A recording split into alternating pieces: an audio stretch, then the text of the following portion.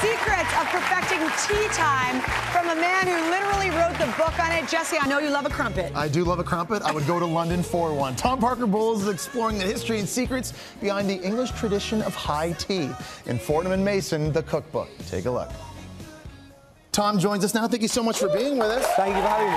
And this cookbook is really, really cool because he wrote this alongside Fortnum Mason. They're basically a famous market from England, known for high tea. This is their first official cookbook, though, in 300 years. Over 300, That's crazy. So aside from the history, what's different about this cookbook? Well, this is Fortnum Mason was one of the great English stores. It's provided the best quality food and tea for centuries. And so every single thing, all these products, the tea, they wrote the book on. Now, right here, we have something quintessentially English.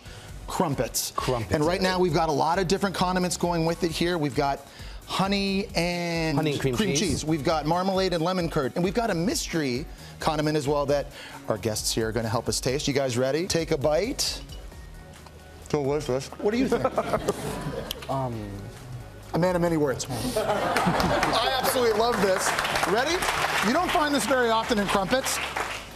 Mango chutney butter. Pretty good, right? Yeah, and it's a very much a Fortnum thing, and all these, the honeys and stuff, you can buy online. Okay, let's skip on down here to our next table, something that, of course, we're all very familiar with, tea sandwiches. But there is a way that you need to prepare this. It's a real key. You get good bread, butter it, and have a look here. We're going to do it very quick. This is coronation chicken, which is sort of curried chicken.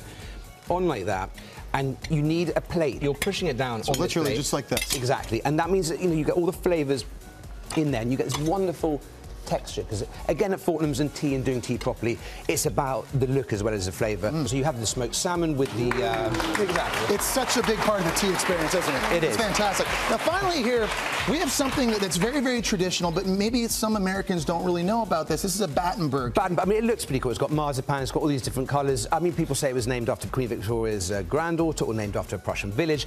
But the point about this and the point about the book is it contains all these tea recipes, but also it's very easy. I can cook from it, anyone can cook. No doubt. Let's have a bite. Guys, I'm not even going for it. I don't even know. I might be breaking the rules. No, there are no rules. Oh, that is delicious. Yes? Tastes good? Thumbs up. Awesome. Thumbs up all the way around. Tom, thank you so much. You can never have enough crumpets. Fortnum Mason, the cookbook. It's on sale now. All right, thank you so much, Jesse.